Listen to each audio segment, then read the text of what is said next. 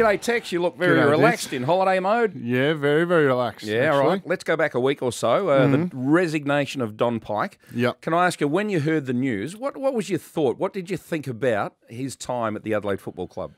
Yeah, I remember it was the day that it happened. He gave us all the leaders a call, and he rang me, and I was a bit jovial. He said, "What are you up to?" And just been to my accountants, and he said, "I've got a bit of news to tell you." And then he broke down, and I had a tear in my eye, and Ellie was sitting next to me in the car when we were driving, and she broke down as well. I found it very, very sad for a bloke that has done so much for our footy club, and he's a great character, and he's one of those coaches that never wanted fame. He never wanted to do it for the money. He was always here to help us get better as footballers. But what I really liked about him, he cared about you as a bloke, and he wanted you to become a better person.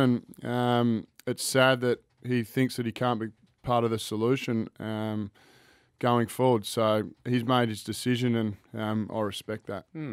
Tex, I hope you don't mind me sharing this, but, there's a lot of speculation, isn't there, amongst supporters and members, and everyone thinks they're an expert, and people saying, oh, he'd lost the players, or some players didn't like him, or rah, rah, rah. But you actually sent me a message that night, and you said, be nice to our coach on air next morning. And I took out of that, and I messaged back and I said, of course I will, but I took out of that you did really rate him and respect him. And the story you've just told me, I didn't know. And that's a great story, a great reaction. Yeah, I love him. It's sad that he's got to move on, and he's decided that he can't help us going forward because he's a great fella.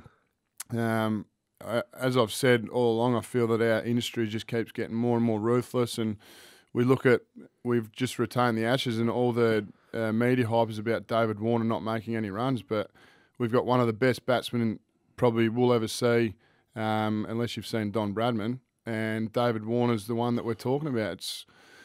It's disappointing that we're so negative in this country.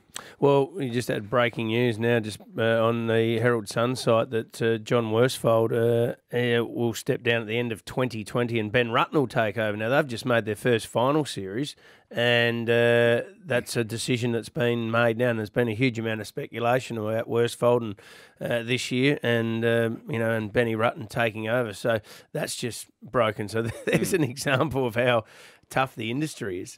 Tex, just going on with what you just said, Roo and I talked about this last week. One of the things Don Pyke said in his resignation is about how tough things are right now in this environment, going on from what you're saying. And he said the speculation has never been harder and more intense.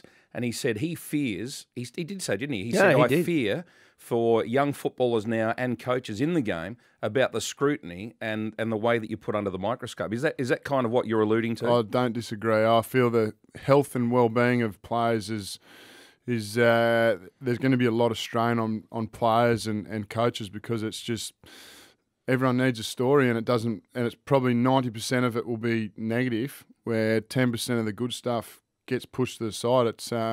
I'd love to see it change, but I don't think it will. Just on that, I mean, we can't be naive. If I, as a commentator, if every week, Tex, and this is an extreme example, but the siren goes and we say on Triple N, gee, that was a good game of footy, I really enjoyed that game.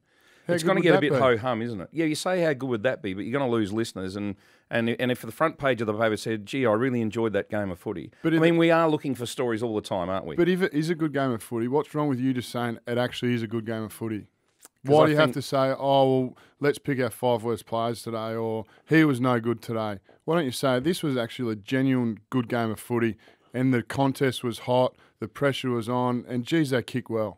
But you like to read breaking news. You like to read headlines. Let's say it's not football. You always read about gossip. I'm more of a glass half full guy, so I'd rather pump someone up than kick him down. All right.